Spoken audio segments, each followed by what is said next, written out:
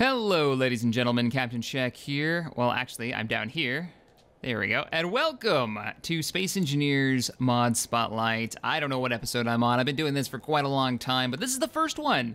The first one that I am, well, on a planet. I'm on a planet's surface. It's fantastic. I mean, we take a look around here. Oh no, my plane rolled off the runway. Today we're going to be spotlighting a mod that adds wings. Oop.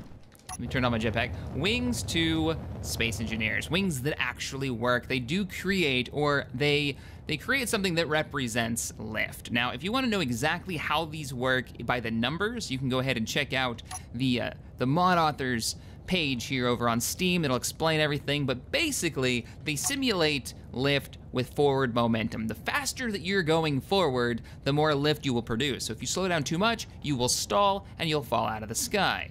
Now, I built a couple of aircraft and I've been experimenting with, well, how these work and the kind of aircraft that I want to make. And this right here, this one is one of my favorites. This is the one that I kind of took all my knowledge and I kind of dumped it into this one. This is the Jeep. Now this is actually the design characteristics of this one. What I was going for is based on a real aircraft. It's like a kit build from a long time ago that I really wanted. You can land these things just about anywhere because they've got these big wheels on them and they're able to land in fields and all kinds of places, as long as it's relatively flat. Now, this one is fairly easy to fly. Now, she's got a lot of thrusters. You're probably thinking, Shaq, she's got a lot of thrusters. If the wings work, why do you need all these thrusters? Well, those two are braking thrusters just to be able to land on really short runways. And then these two side ones kind of work as a rudder for me. They give me a little bit more of that horizontal control. And then, of course, I've got my big-ass aviation engine in the back there. I got my compression engine back there, so my jet engine. Now, we're gonna be flying this one, and then we're gonna fly the cargo ship, and we might try that one. I also wanna try a night landing. So we're at Shaq Airport, so let's go ahead and jump in here. And we're gonna take this baby for a spin. Now, what makes the wing mod so great is that it adds a challenge to flying because you actually have to land these things. You gotta come down softly. You don't have the ability to float when you make an aircraft like this. What's also cool is an aircraft can be a lot cheaper to build than a spacecraft or a hovercraft or a big truck if you're just trying to make, say, a scout. Honestly, I don't need the weapons on this thing. I don't need the side thrusters. I don't need the braking thrusters. I could be okay with just kind of like the frame of this thing and cut it down to probably about maybe 30% of what she is right now and still be able to fly her. All right, let's go ahead and get started. So we're gonna request permission to launch. Shaq Tower, this is Shaq 1, requesting a southbound departure on holding short runway 1. They're gonna clear us. We're gonna make sure, did I already check? Handbrake is offline. We're gonna take control thrusters, control wheels off, control thrusters on, and we have our clearance. We're gonna run the engines up, and here we go. Now, turning on my UI, I've got 40 meters a second, 50, and she only needs about 45, 50 meters a second to take off in this aircraft. But since they've changed how weight and mass work with acceleration, the bigger the aircraft is, the longer a runway run it's gonna need and the more lift it's gonna need to actually pick it off the ground. So it works the way it's supposed to work. We can actually look out our window here and we'll be able to see the airfield over there.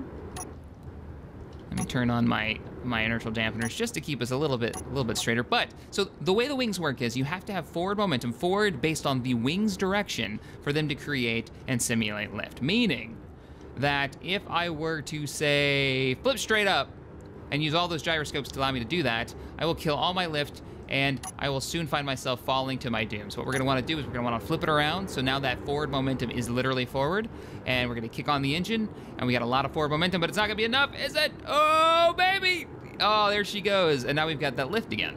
And I have no thrusters pointing down to give us that kind of lift. So let's go ahead and fling her back, buzz the tower, and then bring her in for a landing, and we'll take out the cargo aircraft next.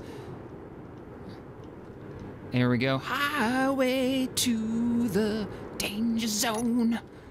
Oh man, I love it. I've been testing out lots of different landing configurations and different wing setups and how much weight they can pick up, just trying to figure out what they're able to do, because I think this is something I want to add into, say, a survival series. It may or not be being in the works for a possible Saturday release this Saturday, so keep an eye out on my channel, Morph's channel, and Wasted Space channel for that.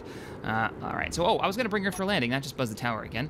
That's all right, we'll bring it around here, and then we'll go ahead and land it. Actually, she can land just about anywhere. I could land her on the grass, but no, it's funner to try to land it on the actual runway. I could show you guys, when you try this yourself, If you have no experience in actually like maybe landing an aircraft, I will run you through some of the basics. So first thing you want to do is fly off the side of the runway when you're lining up, when you're doing your approach. And go ahead and start lowering that speed and that altitude. And then when you go in for the actual landing, what you're going to want to do is you're going to want to use your throttle to control your elevation. That's your plan. You want throttle to control elevation. So let's go ahead. We're going to turn on our UI so we can see what's going on. The only problem is the beacon thing takes up a lot of like being able to see the runway. We overshot a little bit. That's okay. That's why we got our rudder thrusters there. Make it a little easier on us. And we're going to just, I'm tapping the throttle right now to keep it so it's controlling my elevation. The more power I give it, the more elevation I get. So we're just going to keep doing this. Bring it in. There we go. Give it more throttle, so we can kind of glide it, and then nice and easy. And we're down. And then hit P for brake. And there's our brakes. Sweet, not a bad landing. Now, don't freak out when you're bringing her in, especially heavier aircraft. If you see that big puff of smoke and it looks like there's little bits of debris everywhere, that is a impact animation that Space Engineers has. And if you hit a certain threshold, you will see that, but you'll notice if you landed softly enough, you will have done no damage to your aircraft. And you'll still make that horrific, like, banging noise, even though sometimes you won't if you do it really softly. That's when you know you made, like, the perfect landing. When we don't see any type of impact animation, and you don't hear the sound effect. But don't freak out if you do see it. It is a thing, especially with heavier aircraft. So what we're gonna do is, we're gonna leave the jet there for now. That's one of the harder ones to land because it uses the small wheels. Keep this in mind when building your aircraft. The small wheels, the impact, they don't seem to be able to take a lot in the way of impact, so they break off very easily. So don't be surprised if you even get like a nice landing and they snap right off. It just seems to be a thing. Sometimes they're good, sometimes not so much. That's one of the reasons why I used to have the smaller wheels on this boy, which was kind of modeled after a C-130, kind of hastily put together because I really wanted to test the mechanics over the looks. Now that I've got them down, I think I could really mod something awesome into the game.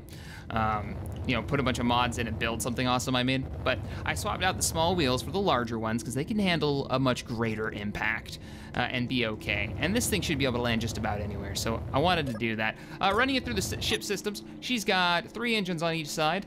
Well, she's actually missing an engine on this side, and I think I know why.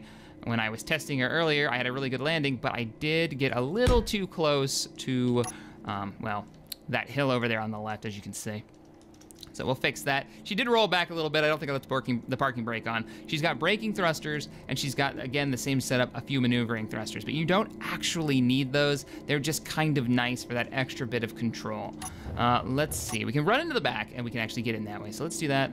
You're going to notice there's a lot of impact craters around the base. Some tests went better than others. That's all I'm going to say. There may even be a couple aircraft corpses out there. So let's jump in and run it. There we go. We're back up. So we're gonna check and make sure the parking brake is off. It's not. We're gonna leave control wheels on this one because yes, she has a lot of thrust, but she's also got a lot more weight on board. I've tested this with cargo containers as well, so she needs a bit more runway room. She doesn't need. Actually, she does need just about all of this. This aircraft works really well if you drop it at the end of the runway.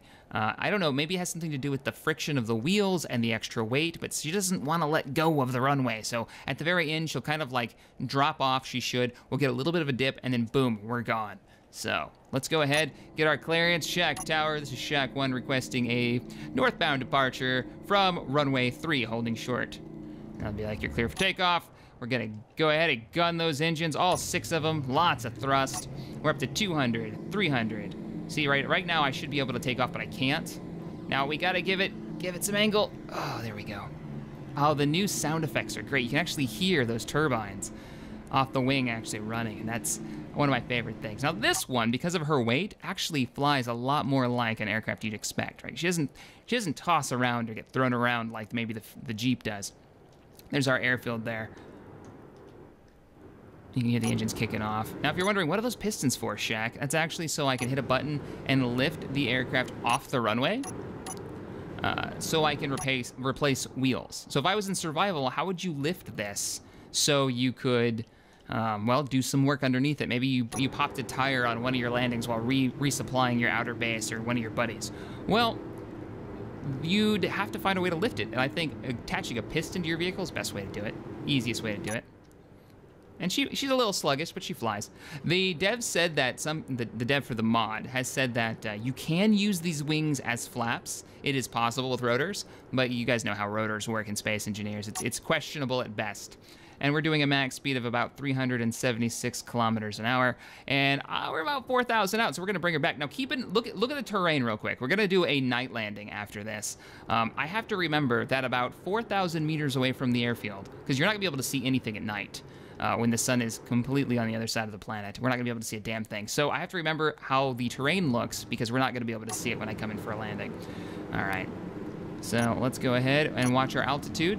I really like that they gave us an altimeter. We got 550 meters left to burn. So we're going to bring it down. We're going to come back to runway 3. Requesting permission to land. We'd probably say we're on the, I don't know, the whatever mountains we would call those. We're coming from those mountains. They'd say you're clear for runway 3. And we would line up. Now, I like landing in first person, but we'll switch it to third, and I'll give it my best go. I think it's probably a little bit easier, actually. We're using that throttle to control our elevation. And nice and easy. We want all 4 wheels on the ground. There we go. And kick on those brakes. See what I'm talking about with the debris that you see flying everywhere? But if we look, oh, we popped a wheel. So that happens more often than not. Like, that happens quite often if you lose a wheel. I'm not sure. I might have to put some... In a final version, I might want to put some downward thrusters just to give me, I don't know, maybe a softer landing, or I just got to get better. I did hit it a little hard, probably because I did it in third person. In first, it's easier to judge speed and also your how level you are with the ground, especially if you've done it a few times. You can kind of look at your horizon and say, okay, I know I'm like 20 degrees down or 10 degrees down. But yeah, this mod is one of my favorites now. It really is. It's a must-have for planets for me, because I get to build cool stuff like this, which just really wouldn't work as... It wouldn't be as fun without the working wings. It really wouldn't. So, all right, let's go ahead and switch out to a nighttime landing and give that a go for a whole new challenge. Okay, here we go. Hello, ladies and gentlemen. Captain Check here. Welcome back. I have set up the runway for a night takeoff and landing scenario. We've got the tower over there. I could put some more lights on this, make it feel a little bit more alive, but I really want to just show you guys how the lighting works, the way it's set up, so you can actually see the runway. It's actually really cool how the work they've done on the lighting system. But anyways, we are aboard my cargo aircraft. Let me jump out so you can see. Here's cargo aircraft. She's got... Oh no, she's still missing that damn engine. Let's throw that engine back on. She'd actually fly without the engine. It only needs all 6 engines when she's carrying cargo, that I've noticed so far. We'll jump back on board, and we're going to start taking off. Now, here's the mission plan. We're going to take off. We're going to make sure we don't hit that mountainside ahead of us. We're going to pull a nice light left turn, just like we did before. We're going to keep gaining altitude. We're going to make sure we cross over the mountainside to our left, which is about 500 meters high. So we're going to want to make sure we're about 800-900 meters. We're going to come back the way we came, and we're going to land right back on this field, hopefully without crashing into the mountainside behind us. We're going to call behind us south and forest north. So we're going to request our permission to take off. So, check Air Force Base Check 1, requesting permission for takeoff. Going for a northbound departure. And we'll get our okay. You can see the X on runway 1 means it's shut down. Here, let's make sure our handbrake is off. Good. And we're gonna control wheels for the extra thrust. And let's, wait, do we seem like crooked to anybody else? Are we missing a wheel? We're missing a back wheel. Oh, shit. All right, let's try it with one wheel. We're gonna do it. Oh, she's leveled off. I'm using a little bit of that side thrust. Speed is good. That wheel's giving us trouble, though, and we're off. Now, we got to go up, because that mountainside is right there. There we go. And we're off the ground. We're looking good. Fantastic. Not too shabby. Now, we got to get a lot of altitude, so we're going to keep gunning it. We need about 500 meters, and we're going to start that light turn to the left. All right. So I had an autosave, and it kind of, like, really messed me up. But we're giving it another shot. I don't know why I have autosave on this. We're going to give it another go, though. The Air Force Base is right off our left-hand side. You can see it there below. We're going to come in a lot slower this time and hopefully get a nice soft landing. So we're only about 300 meters off the ground. And we have to be really, really careful. I'm going to speed up some more just to get some more altitude. We have to be really careful because there's a hill at the opening of the Air Force Base at our base that we don't want to run into, because if we do, we're gonna die. It's about 100 meters tall above the base itself, and if we come in too low, we're gonna clip it with the wheels and nosedive into the airfield, which I have actually done. The first time I tried this, I was like, perfect lineup, and I couldn't see it because it's pitch black out. And now, let's go ahead and bring her down. We're looking good. Looking pretty good. And we're gonna wanna level out soon. We're gonna flare it to slow down, and we're down. Oh, it's beautiful. We're still missing that one wheel in the back though, so let's go ahead and put on our brakes. Nice. The flare at the end, and it really works well with this because remember how I said the forward momentum, right? Flare it at the end will bring your wheels up a little bit, and what you're supposed to have is a lot of air friction to stop the aircraft. But in this, you change that forward momentum for the lift to, well, like 45 degrees, so it kind of slows you down a little bit more. Also, the way the thrusters work in this, you get that extra big boost of thrust that will kill your speed a bit. And I give you that nice, like, feathered landing. So even though we were missing a wheel, we still managed to put her down. This would have been an emergency landing. And flight crew should be out here right now rushing to see if we need help. It looks like we have no damage at all. We used a lot of the runway, though, and I think we can do better. We can definitely do better. But anyways, I hope you guys check out the Aerodynamic wing mod. It is really, really cool. This like aviation mod that opens up so many possibilities for gameplay. There is a little bit of a, if you're playing multiplayer with this, I haven't tried it yet, but an exploit. Because these don't have like thrust, they can be hidden inside vehicles to be used as extra thrust or extra lift in places that you shouldn't have it. So make sure, like, the people in your server, if you're playing with friends, like, so they know that, you know, build reasonably, and that's what I'm gonna do on the servers when I play. It's like, it has to make sense for it to actually work. If the wing is built inside the cargo bay, it should not be creating lift, so you shouldn't have it in there. All right, guys, if you enjoyed this video, hit that thumbs up button, subscribe to the channel for more gaming goodness, and I hope you guys build some aircraft. I would love to see them, so feel free to send me a link to your Steam Workshop page. That would be cool. All right, guys, see you in the next Spotlight. Later.